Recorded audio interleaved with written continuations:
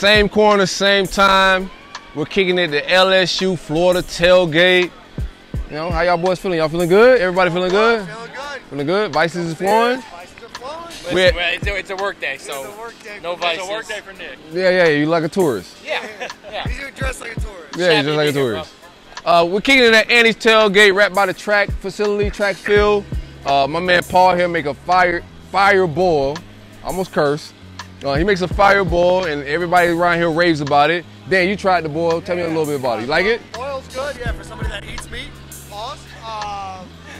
It's a perfect boil. Some sausage, corn, potatoes, a lot of spices. Paul, tell us about your boil, my man. You know, Hey, so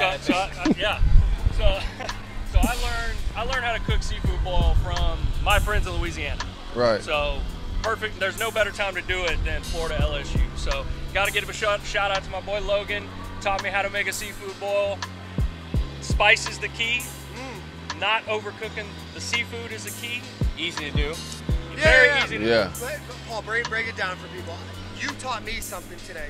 You boil, then you dump in the veggies, or the corn, the potatoes, and then when it's done cooking those, then you jump in the shrimp. Is that right? Yeah, you always cut the fire before you put in the shrimp.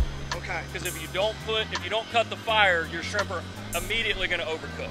So you cut the fire, then your seafood goes in, then you let it soak.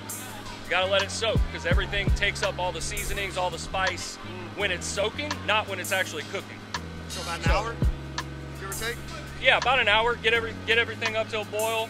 That usually takes the longest. And then cook your potatoes by themselves. Throw in your corn, your sausage. Cut the fire. Shrimp go in. Soak.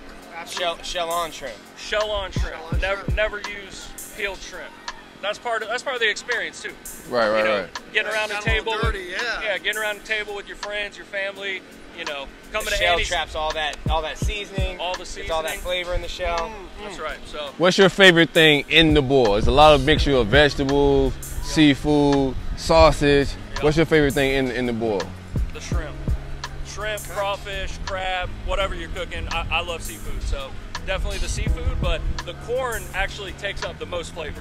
So when you bite into some corn, got some good spice, good seasonings, it's money. So outside of yourself, who do you know make a better boil than you? Like, who did you grow up eating boils? What's the CFP? What's your other three teams? Right. Yeah. No, I grew up eating boils, but they didn't get really good until Louisiana. Like, gotcha. I mean, you can go to Louisiana any Saturday, and they'll have amazing seafood bowls, gumbo, jambalaya. I mean, the food in Louisiana is second to none. So nobody does food like Louisiana. Nobody does food.